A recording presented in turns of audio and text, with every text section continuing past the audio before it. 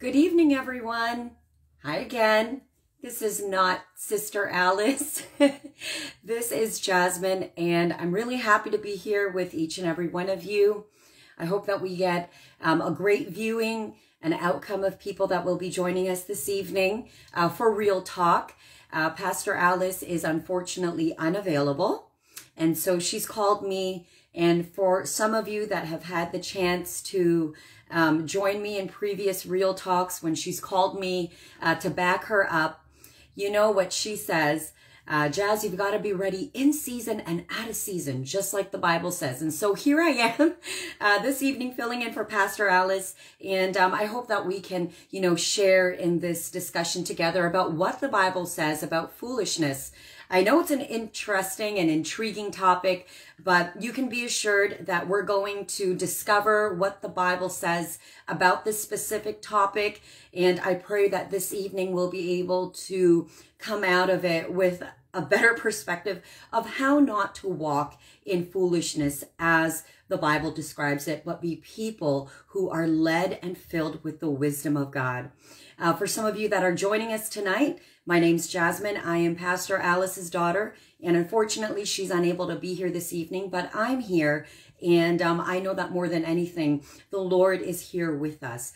And so without further ado, let us come together and let's acknowledge who we're here to meet with this evening. And you're not here to meet with me. I am just a mere instrument, a vessel, a messenger of the Word of God tonight. And we want to hear from the Lord this evening. And for those of you that are tuning in, I see the numbers increasing. Welcome. Thank you so much for joining us this evening for Skyways Real Talk. We're going to be going into the scriptures and finding out what the Bible says about foolishness. And I'm continuing in Pastor Alice's series on wisdom, and now we're tackling that offside of wisdom, which is foolishness. So let's get into prayer. Let's prepare our spirit, and we're going to just prepare our heart in worship before we get into the Word. So please join me as we pray tonight. Lord Jesus, we thank you. We praise you. Lord, we acknowledge that you are the source of all wisdom. Lord, we don't have it all together, and we don't claim to have it all together. Lord, but we thank you that when we put our faith in your Son, Jesus Christ, we receive the indwelling of the Holy Spirit on the inside of us, who leads us into all truth. Tonight, we welcome you, God, to speak to us, to minister to us. Yes, God, open our eyes. Lord, open our ears, open our mind, Lord, so that we may know how to live a life of wisdom and depart from any form of foolishness as you describe it in your word. Lord, we pray, Father, for every heart and every person that's joining us tonight. Lord, may they experience your presence. Lord, even in their homes this evening and wherever they're joining us tonight, God, Lord, may they feel your love. May they know that you are real. We thank you, and we praise you, Lord Jesus. We give you all the glory and all the honor in Jesus' name. Amen. Amen. Thanks so much for joining us tonight. We are going to sing this first song by the Brooklyn Tabernacle Choir, and it's called Jesus Is.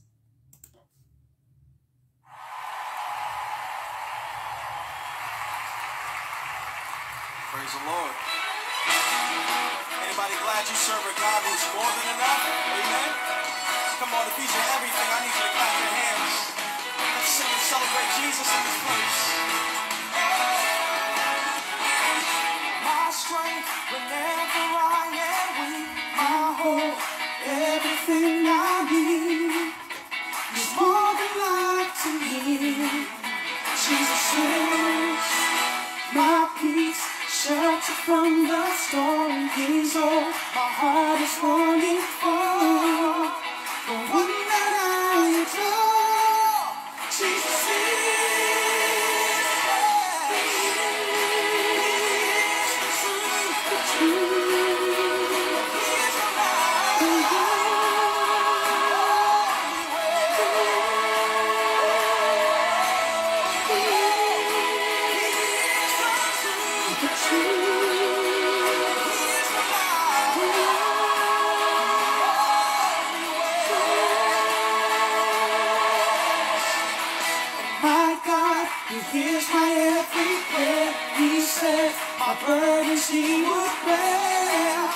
know He's always there. Jesus is, through Him I'm walking in the light. His love will always be my guide. He's always by my side. Jesus is, oh, He is the truth. He is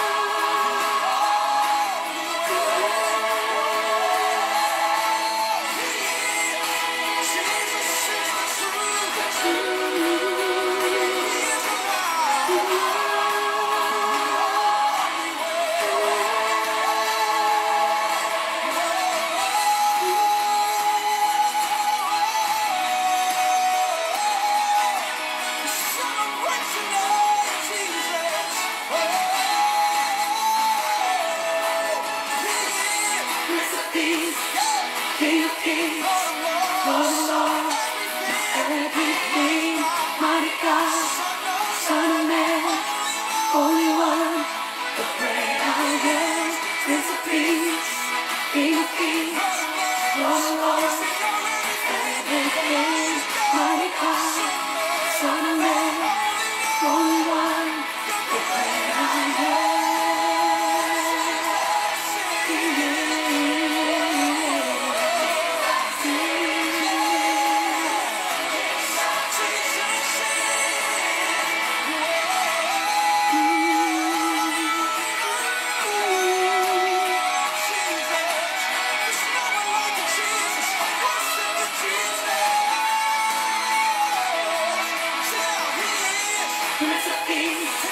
King of Kings, Lord of Lords, everything, mighty God, Son of Man, Holy One, the great I am, Prince of Peace, King of Kings, Lord of Lords, my everything, mighty God, Son of Man, Holy One, the great I am.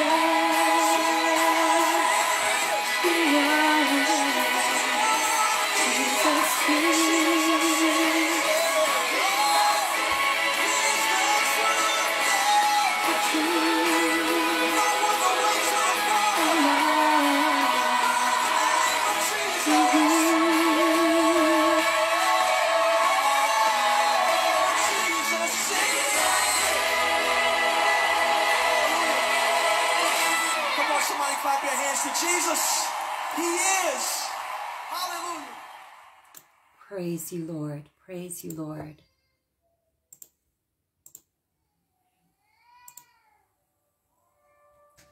Praise you, Lord.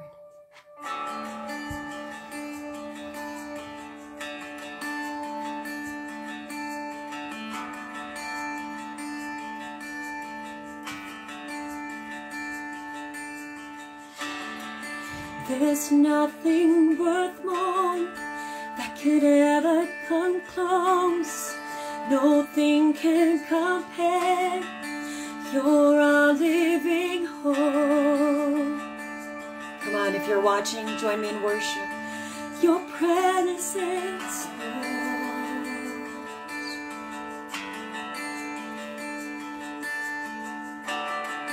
I've tasted and seen of the sweetest of loves, where my heart becomes free and my shame is undone. By your presence, in your presence, Lord. And Holy Spirit, you are welcome here. Come flood this place and fill the atmosphere. Your glory, God, is what our hearts long for, to be overcome by your presence, Lord. By your presence, Lord. Oh, Lord.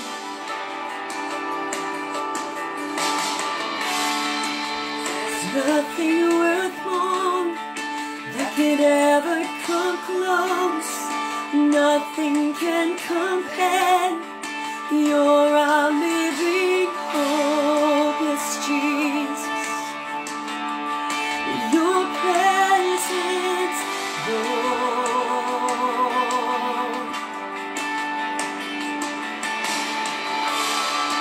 I've tasted and seen of the sweetest of loves, where my heart becomes free and my shame is undone.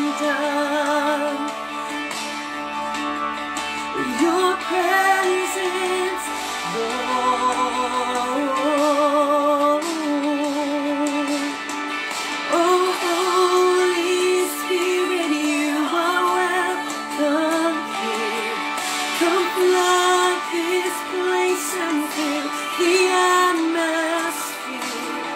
Your glory, God, is what our hearts long for, to be overcome by your presence. Oh, Lord, your presence, Lord.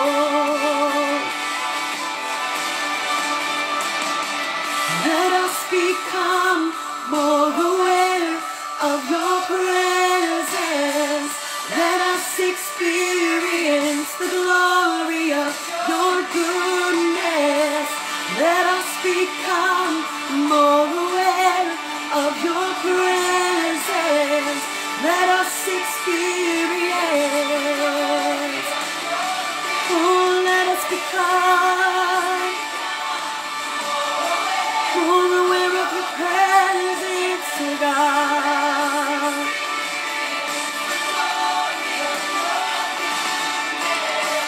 Let us become more aware of your presence. Let us experience.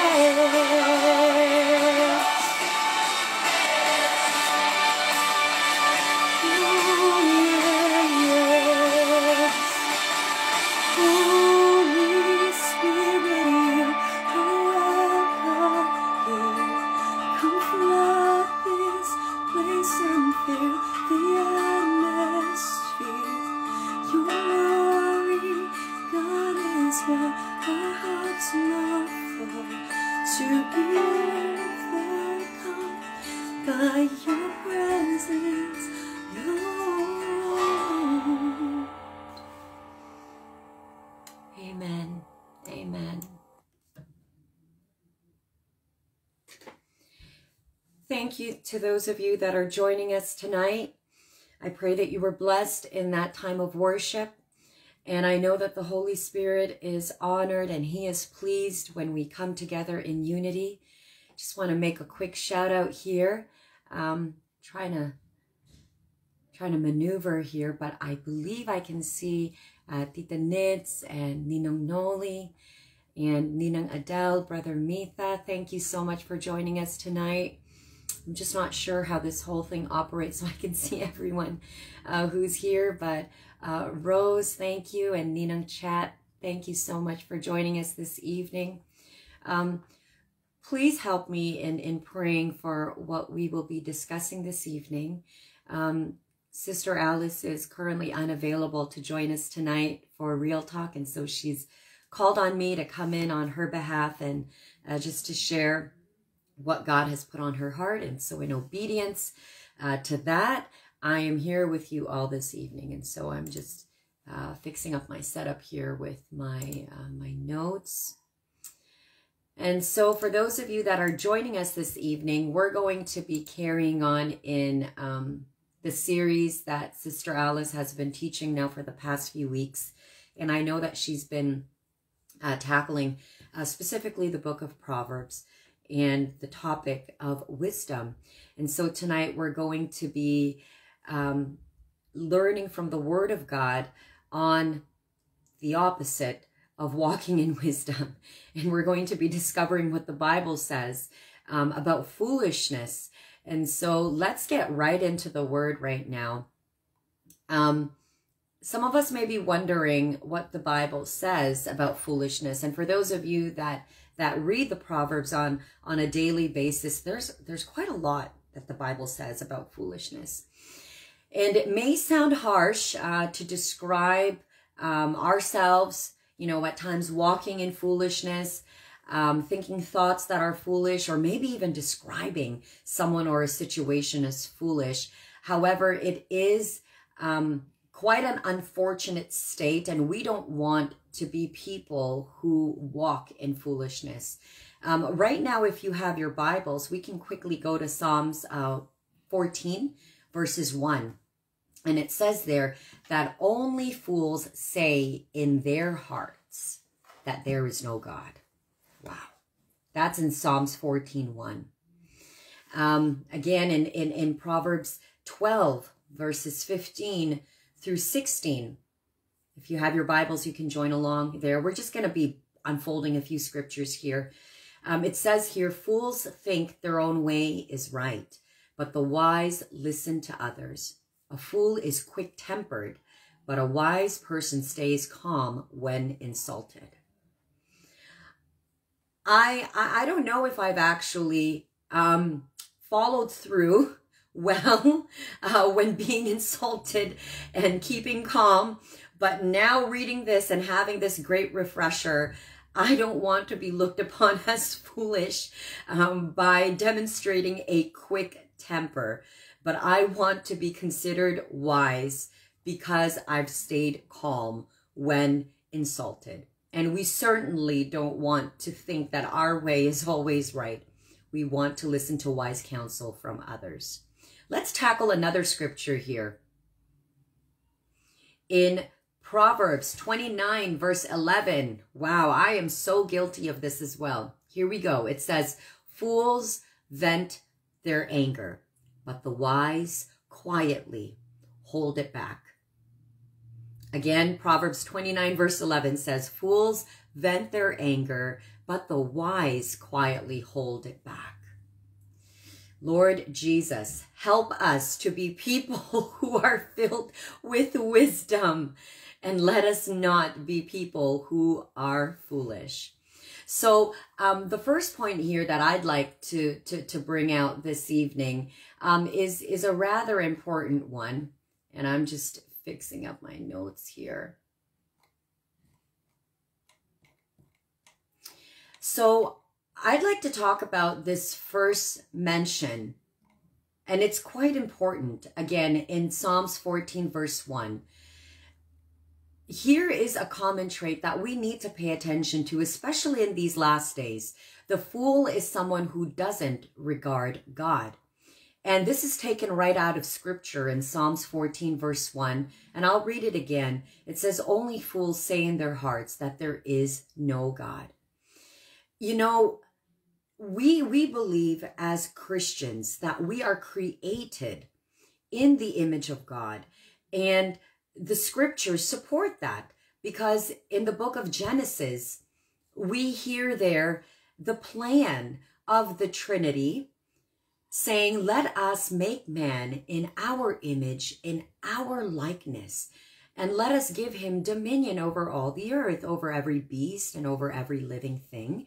And so we know that our God, he is the divine creator. He is the divine orchestrator. He is the divine architect of everything that we see around us and everything that was from the very beginning of time.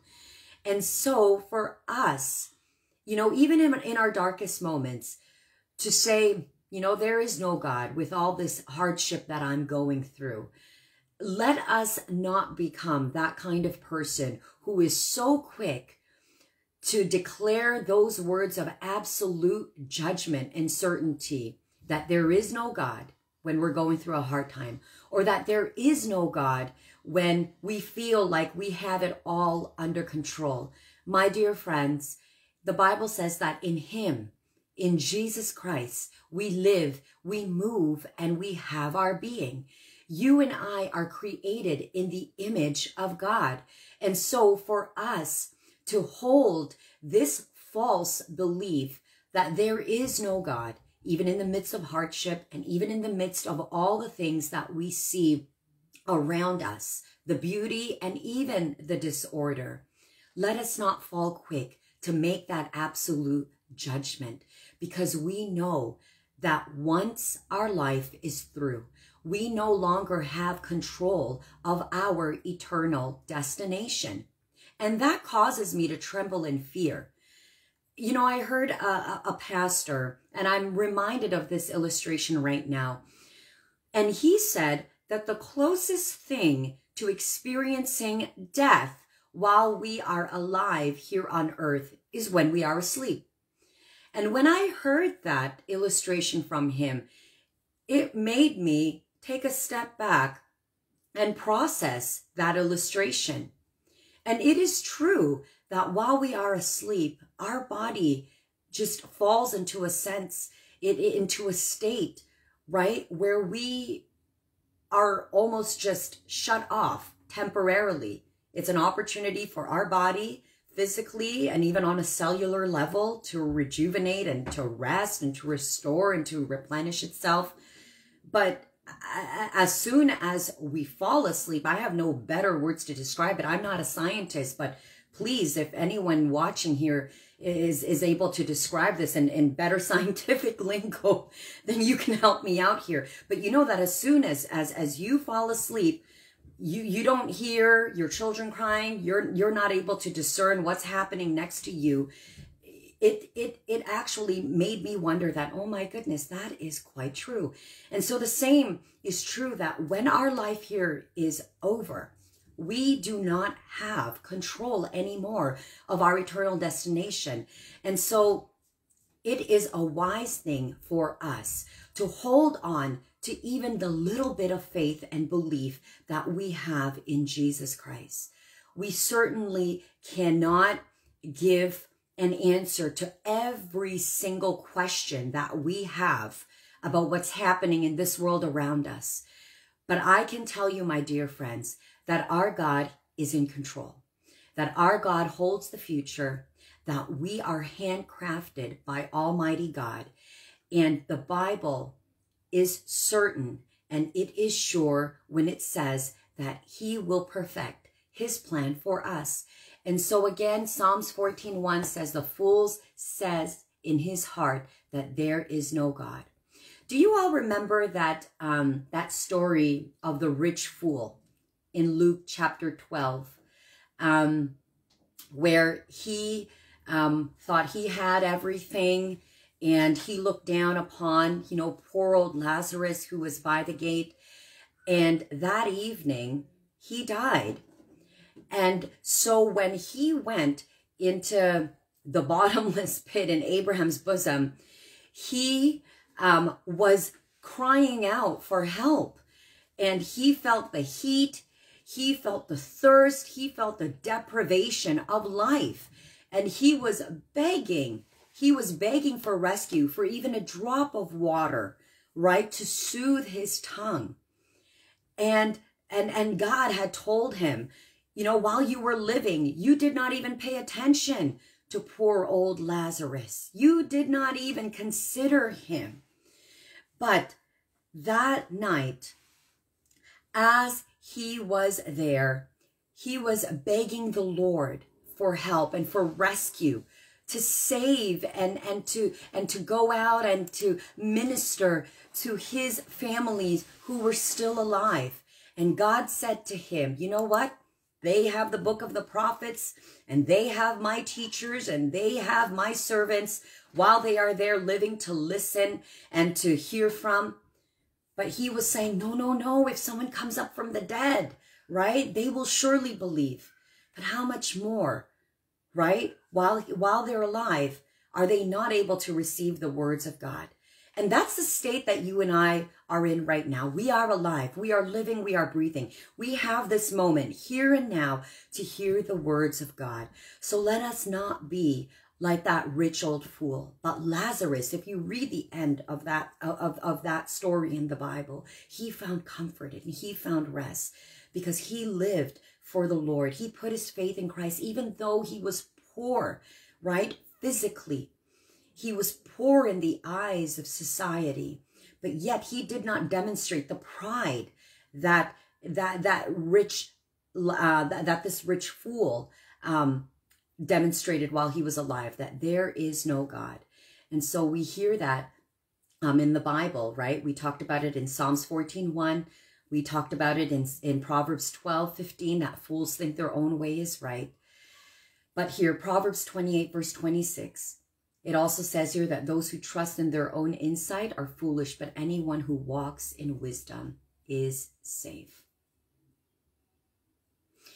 Now, in the story of the rich fool, the source of his wisdom and the source of his own righteousness was from within himself. He worked for his money and he did everything that was right in his own eyes, but he did not want to listen to anyone who would give him advice, not even the prophets and not even the teachers. So let's examine the three defining characteristics of the fool from this story. He said, I believe I am the sole owner of my life. And what does scripture say about that? Proverbs 14, verse 12 says, there is a way that appears right to a man, but the end of it leads to death. So if we don't consult God first before making our decisions or setting our goals, we are acting like a fool. Second illustration from the rich man in the book of Luke chapter 12. He believed that my material riches will make me safe and secure. He put all of his earthly energy into gaining earthly wealth. You know, as a Christian, our mindset should be that of stewardship. And what does that mean? God, everything that I have is yours. And everything that I will acquire, I'm going to use it for your glory. I'm going to be a resource, a channel of blessing. And this rich man, we can see in scriptures in Luke chapter 12 that he did not become an extension of God's blessing, but rather, again, he amassed all of this wealth for himself. But look what the Bible says in John chapter 3, verse 27. It says here that no one can receive anything unless God gives it from heaven. Another scripture in 1 Timothy chapter 6, verse 17 says, teach those who are rich in this world not to be proud and not to trust in their money, which is so unreliable. Their trust should be in God, who richly gives us all that we need for our enjoyment. I love the teaching of let me see if I can get this right. I believe it's John Bevere, and he has a teaching entitled Driven by Eternity. And if you haven't seen that, you can watch a few of the videos on YouTube. And it's such an urgent plea, a great reminder of where our focus should be as Christians living in this physical world. We should be driven with an internal perspective. And I know that many of you who are committed and consistent viewers of Real Talk have heard Sister Alice talk about this, that we should live our lives with an eternal perspective. My dear friends, our life here on earth is but for a moment. Our life here on earth is short. It is fleeting. It is brief. At one moment, we are like flowers of the field, and then in an instant, we can be chopped and whisked away by the wind. And so when we live with an eternal perspective, when we are driven by eternity, we know that here on earth, we are just stewards. We are managers of God's blessings upon us. So we are blessed to be a blessing. We are blessed so that we can not only bless others and the kingdom of God, but it is teaching us the very heart of Christ. It is the heart of Christ to be generous, not only with our tangible and financial blessings, but that of our time. We are generous in lending our ear to be there of support for the brokenhearted. We are driven by eternity when we know that in our service to God, we are bringing with us the very eternal treasures that will never rot, it will never tarnish, it will never fade. And I learned this from Pastor Robert Morris. What are the eternal treasures that we will bring up with us to heaven? For those of you that know this teaching, you can say it out loud with me. It is the souls of people that we have led to the Lord. They are the very treasures that we will be bringing up with us to spend an eternity where there is no more weeping, there is no more sickness, there is no more confusion, there is no more rivalry, there is no more pain, because we have given them the greatest treasure of all, and that is the gospel and leading them into a relationship with Jesus Christ. And so where does this go from my point here? Secondly, taken from the rich, foolish man, that our material riches will make, oh, sorry, that's the third one. Actually, no, I'm sorry. That is the second one. The second characteristics of defining a fool based on Luke chapter 12 is that my material riches will make me safe and secure. And so, no, contrary to that, as Christians, we live our life as stewards, managers of what God has given us, and we live with an eternal perspective. We are driven by eternity, knowing that the greatest thing that we can bring up with us to heaven is not our wealth. I don't know any person that has passed from death to life that was able to bring with them their eternal, their physical possessions. No, we know that that isn't true. So it is the souls, my dear friends, of the people that we have led to the Lord Jesus Christ. Amen. Third characteristic of the fool taken from Luke chapter 12 in this story of the foolish rich man.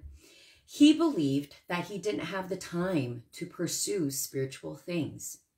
He used his time to accumulate temporal riches instead of eternal wealth. And as a result, he was a failure in the most important purpose of life, that is being rich towards God.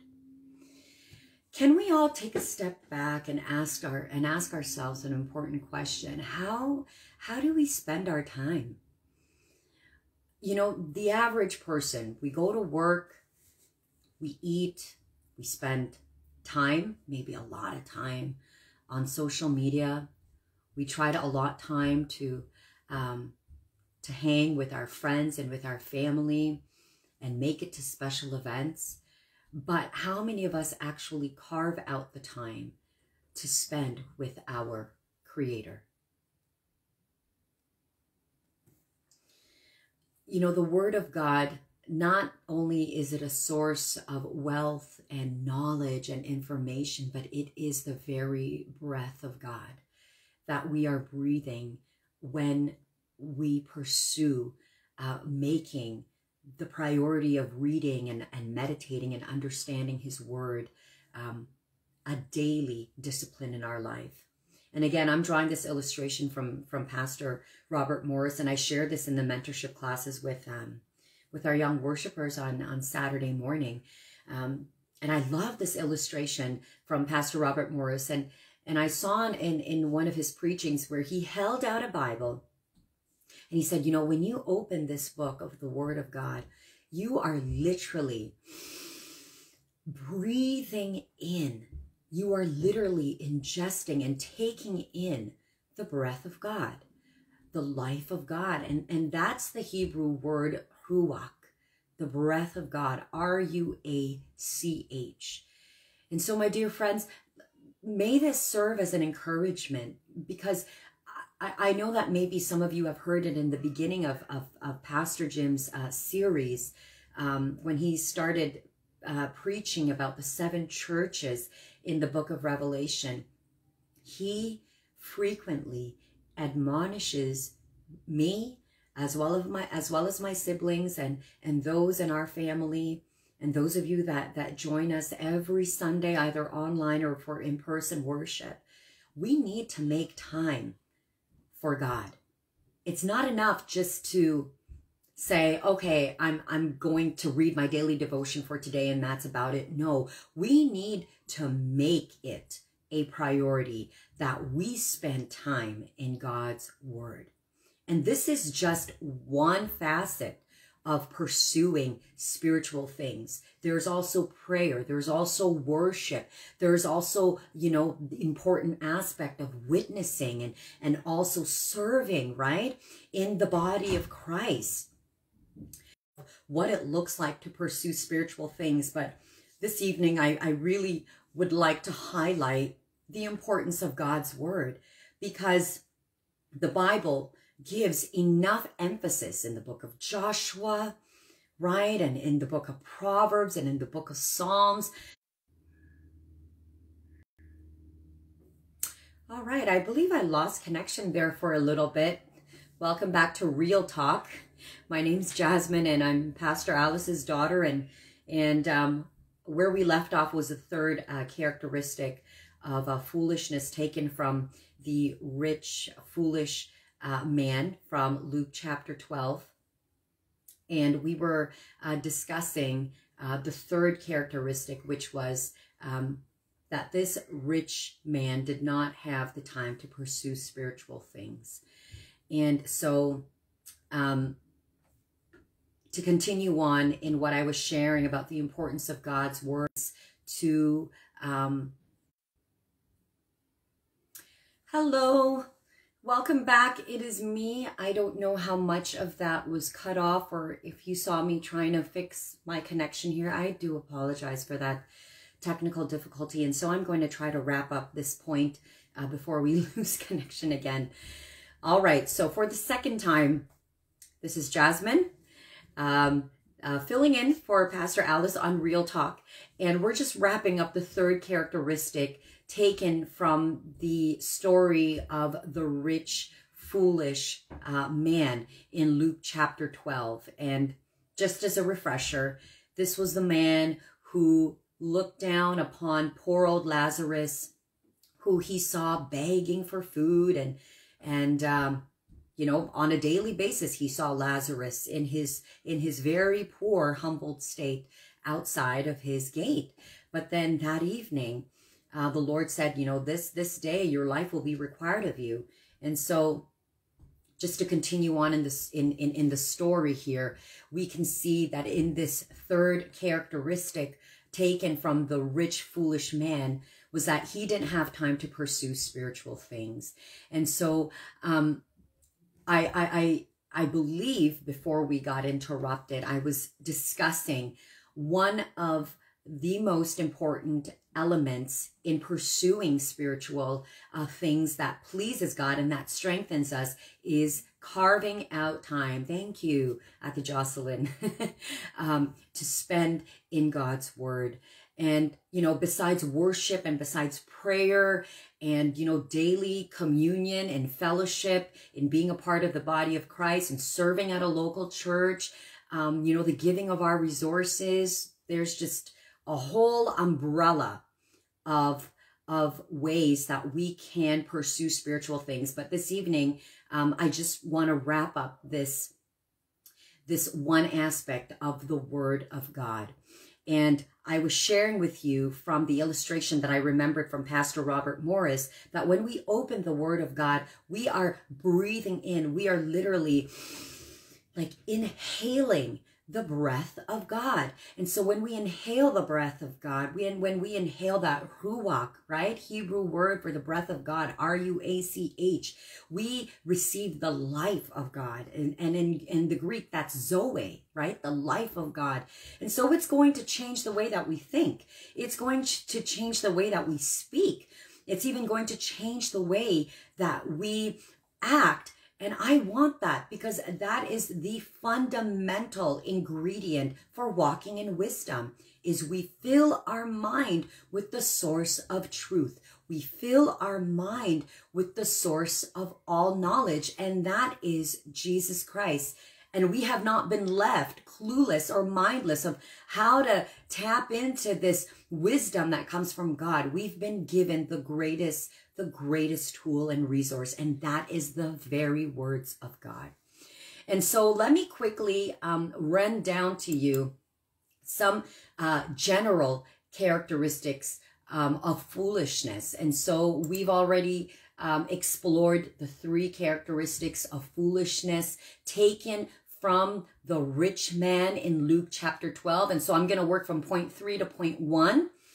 Number 3 is this rich man in Luke 12. He did not have the time to pursue spiritual things. He used all his time to accumulate temporary things instead of eternal wealth. So we talked about the importance of reading God's word. I asked, myself and each one of you a question: how much do we spend, right, in pursuing a closer relationship with the Lord? How much of our time do we spend praying to God for a soul that we can evangelize to? And those are just some very, very short key elements there. There's so much more to discover with that. Now, second characteristic taken from the rich man, the rich foolish man in Luke 12, is he believed that his material riches would make him safe and secure.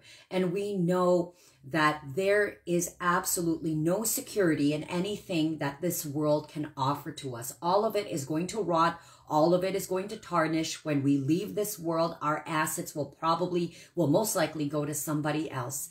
But in John chapter 3, verse 27, it says here that no one can receive anything unless God gives it from heaven. And so as a Christian, right, our mindset should be that of a steward, of a manager. God, please teach me how to manage the blessings, the resources that you've given to me. My time, my finances, God, even my children, my family, Lord.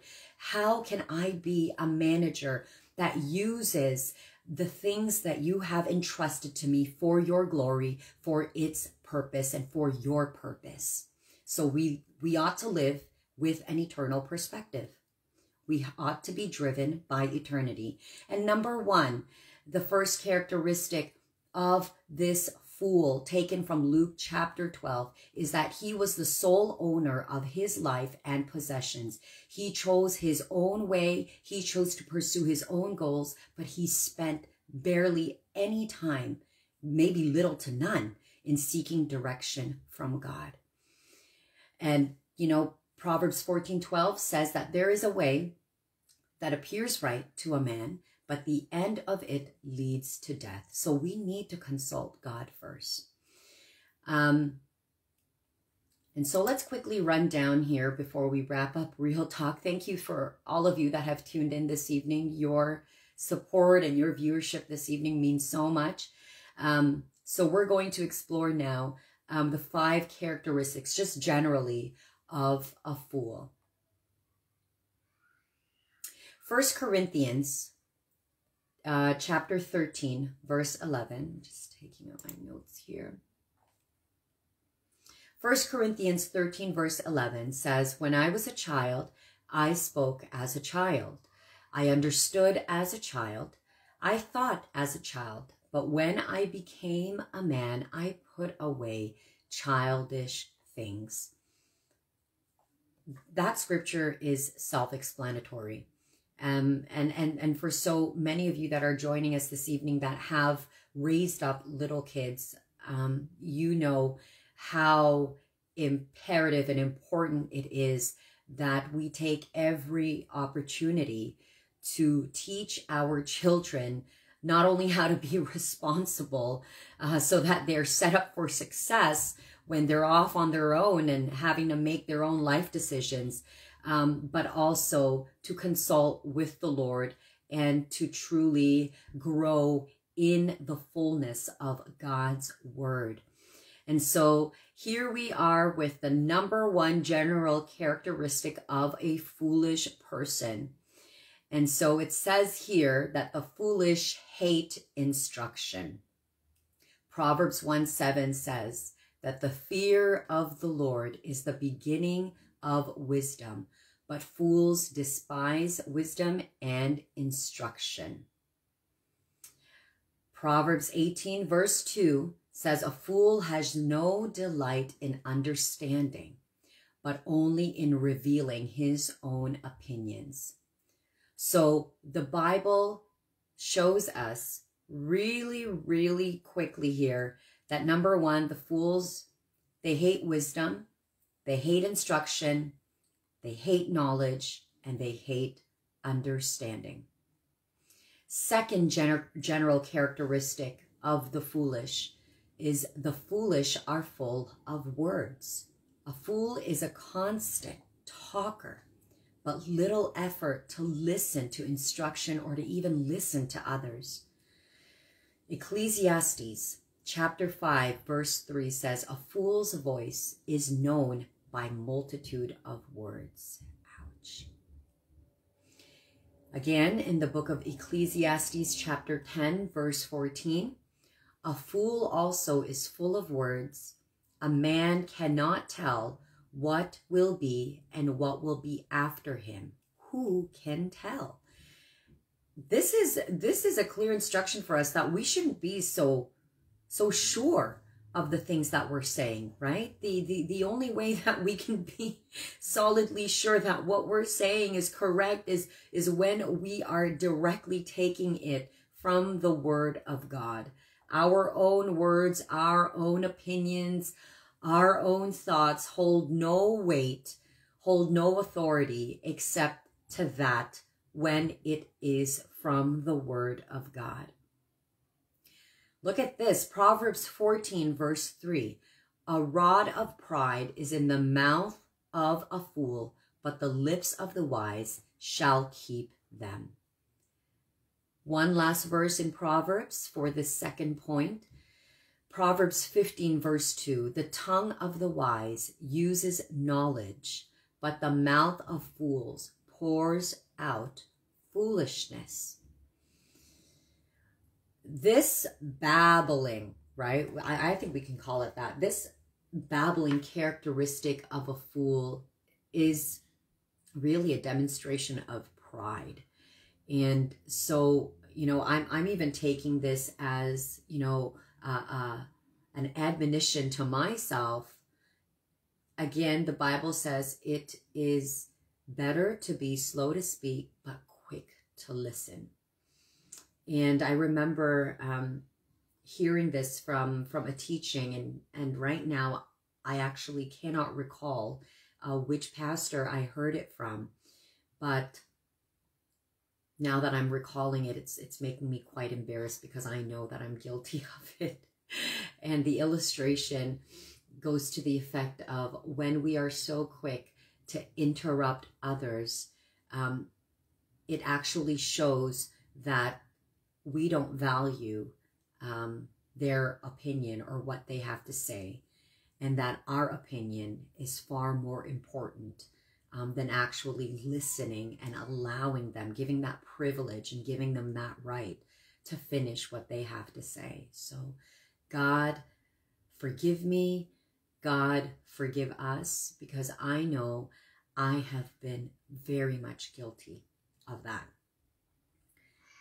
And so we hear and we see here in Scripture that a fool is full of words and that their mouth pours out foolishness. Why? Because, you know, the proverb says, out of the abundance of the heart, the mouth speaks.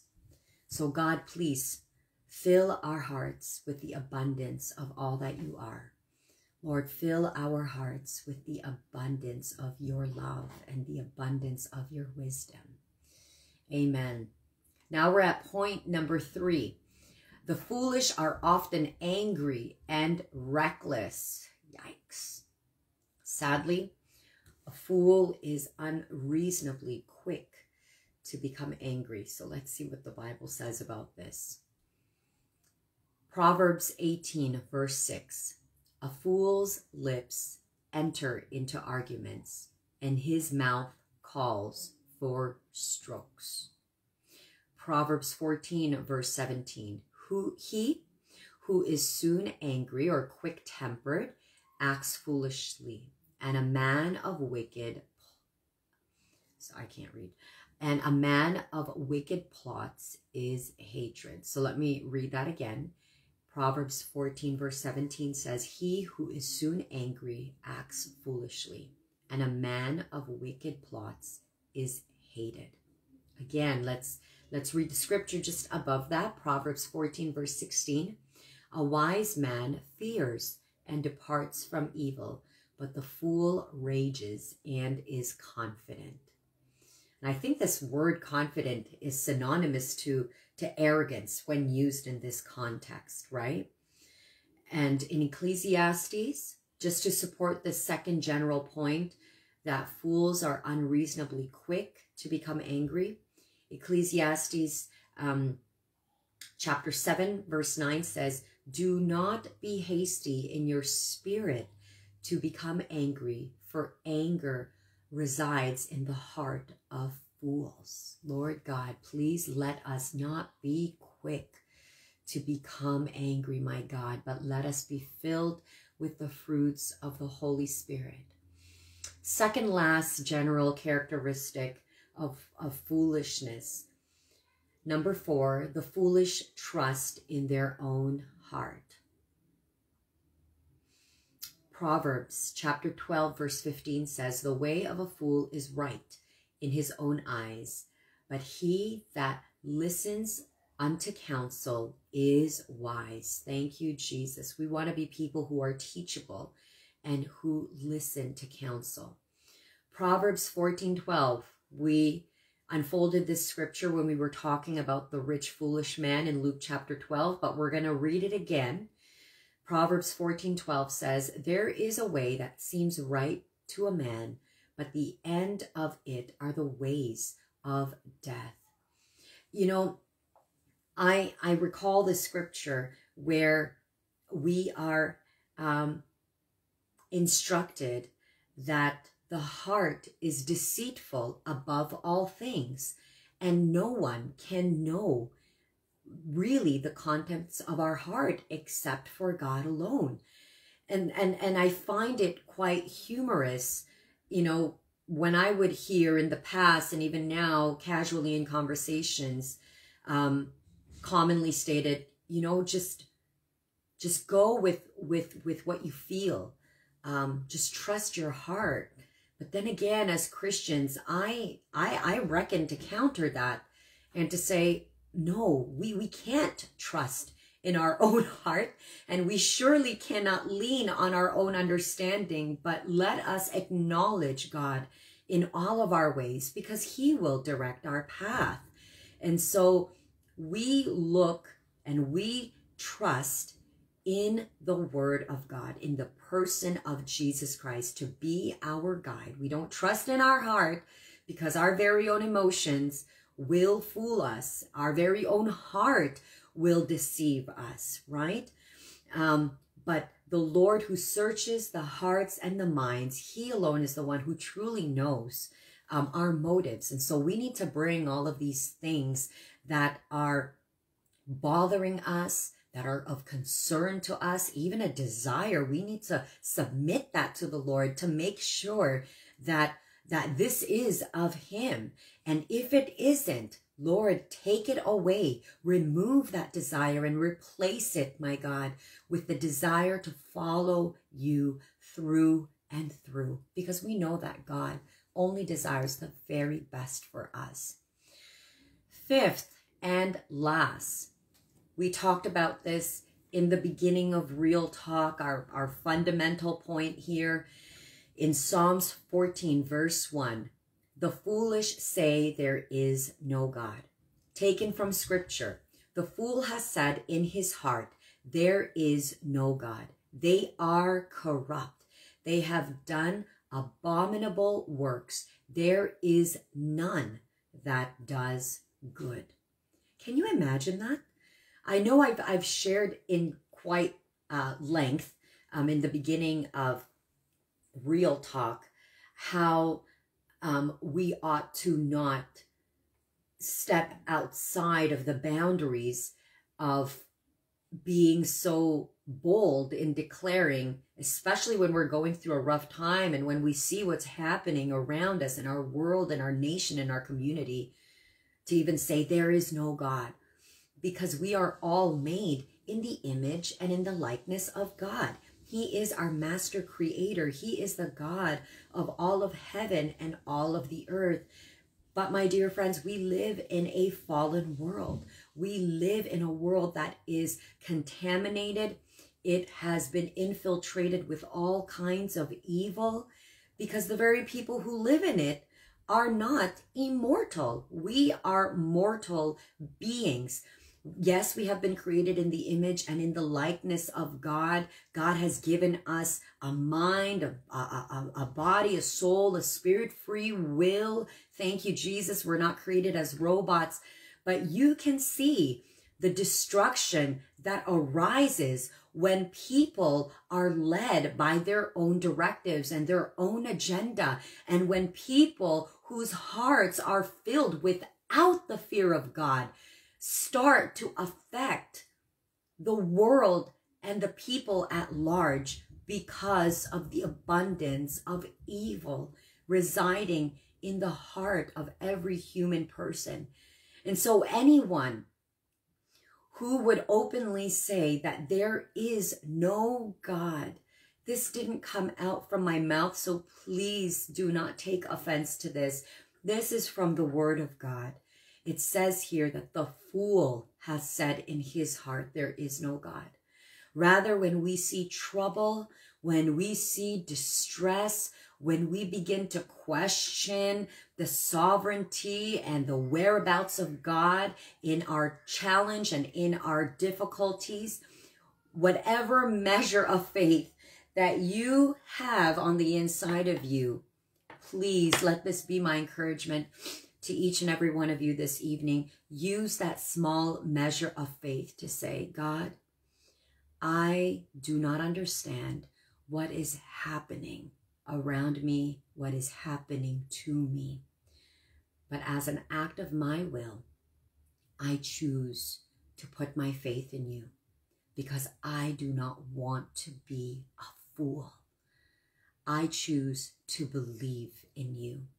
And that is our prayer, my dear friends, for all of our loved ones, that each and every person would come to know Jesus Christ and experience the saving grace of Jesus Christ by having a relationship with him.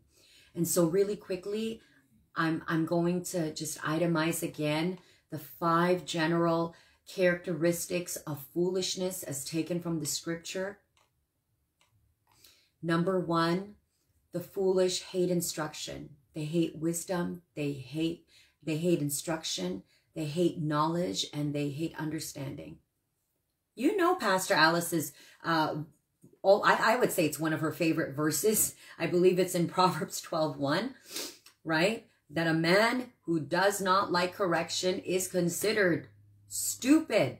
And yes, that is in the Bible. You can look it up.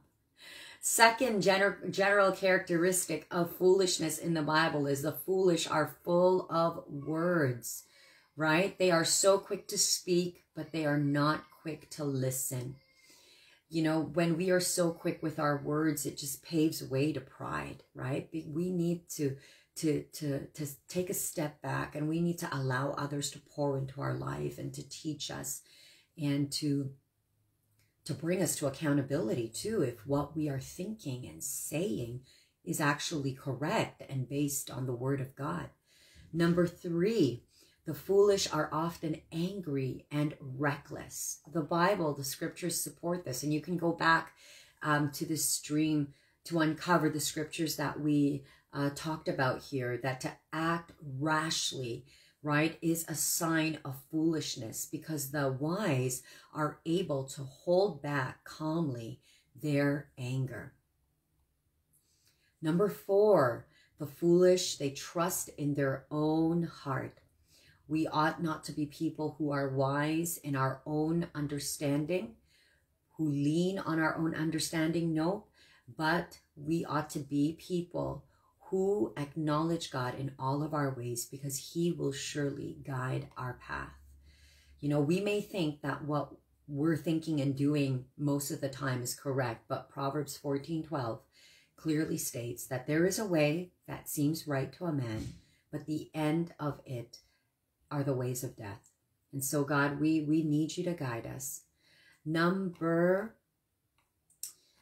5, last but not least, a general characteristic of a fool taken from the Bible is the fool says that there is no God. Psalms 14 verse 1, they are corrupt. They have done abominable works, and there is none that does good. We know that our Lord and Savior Jesus Christ, he is the ultimate picture of goodness.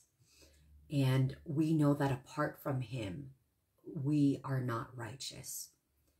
The Bible says that even our own good works are as filthy rags before God. Is there hope for us? Absolutely. There is hope for us, and that is to continually walk in the Spirit of God, to walk in the wisdom of God, and to be filled with the Spirit of God, so that we do not find ourselves demonstrating this characteristic of foolishness as described in the Bible. Thank you to so many of you that have stayed on the stream for this evening's Real Talk as we unfolded on a very general basis what the Bible says about foolishness. On behalf of Pastor Alice and Pastor Jim and our entire church family at Skyway, we want you to know that we are praying for you and that we love each and every one of you. And more importantly, there is a real love found in the person of Jesus Christ. He died for our sins, and he paid the payment of our sins. One death, one sin equals one death. And so Jesus paid that price so that you and I would be given freedom, that we would be given eternal life. I really quickly want to just go back to that one point that I shared earlier on when we were talking about the second characteristic of the rich foolish man, and that is the importance of being driven with an eternal perspective, being driven by eternity. We see what's happening in the world right now, and Bible prophecy is unfolding before our very own eyes. And we are witnessing, our children are witnessing in their lifetime very, very significant events, historical events that are symbolizing the birth pains that we have been forewarned about in the Bible. Now is not the time for us to continue to walk in a state of ignorance, arrogance, and foolishness. But the Bible compels us that every day that we are alive, today, that day, this day is the day of salvation, because tomorrow is not guaranteed to any one of us.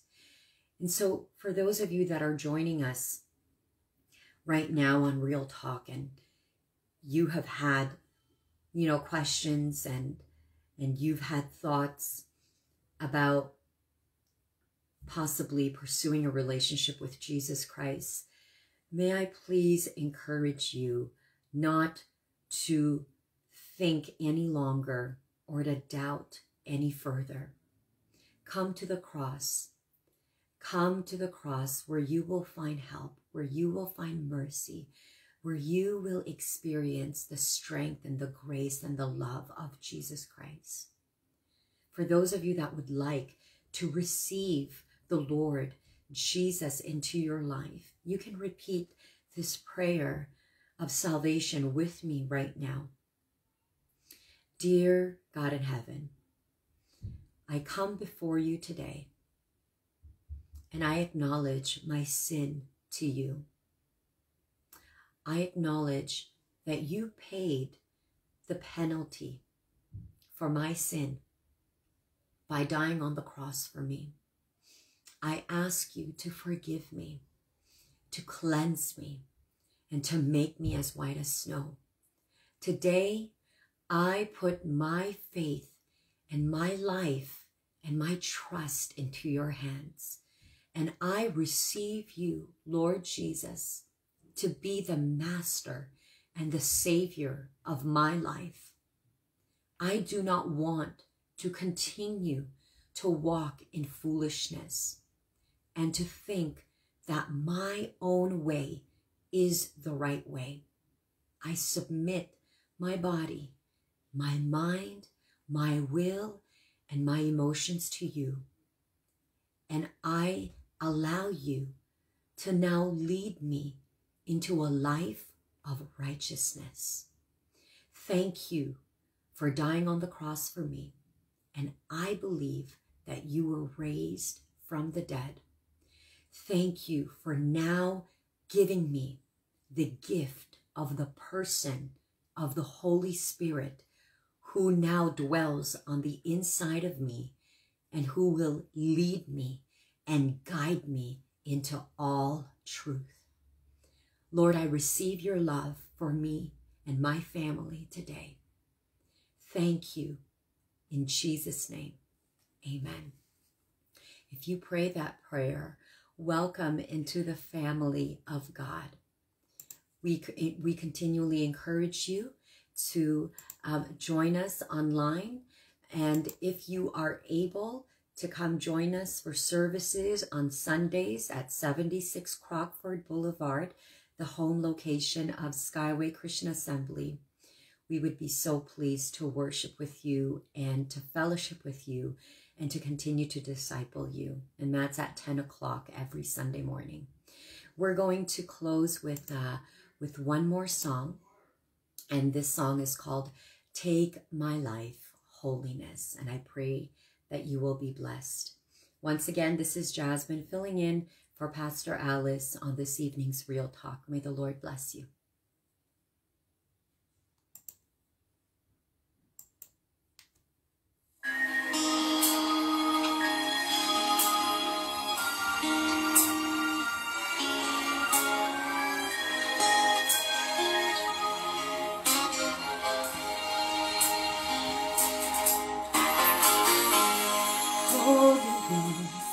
Holiness is what I long for. Holiness is what I need. Holiness, holiness is what you want from me.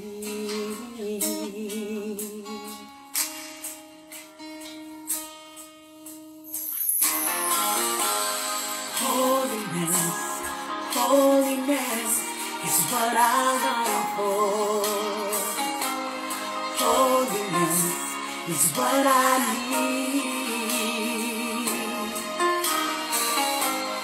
Holiness, holiness is what you want from me.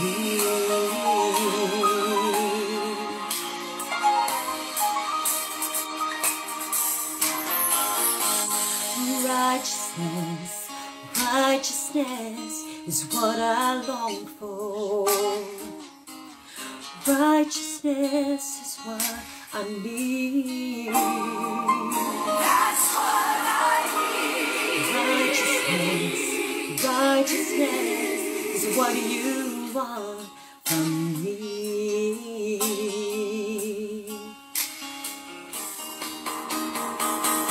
So take my heart and mold it. Take my mind, transform it. Take my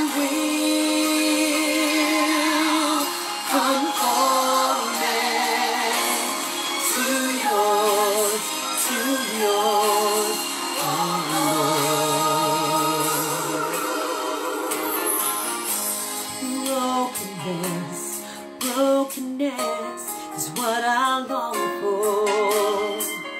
Brokenness is what I need.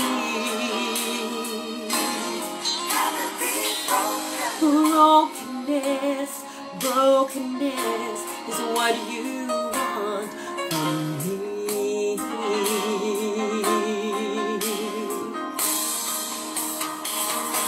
So take my heart and mold it. Take my mind, transform it, and take my will, oh God, conform it to yours, oh Lord. Take my heart and mold it. Oh, take my mind, transform it. Take my will, conform it to yours, oh Lord. Take my heart and mold it. Take my mind, transform it. Take my will, conform it to yours, oh Lord. To yours, oh Lord. To yours, oh Lord. To yours, oh Lord.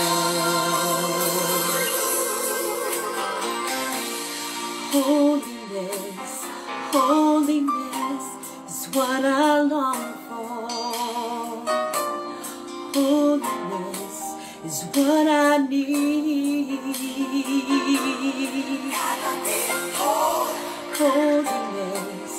Holiness is what you want from me.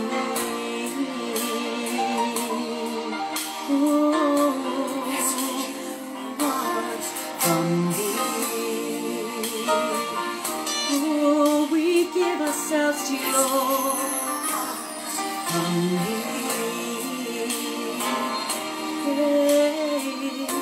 This is what you want from me.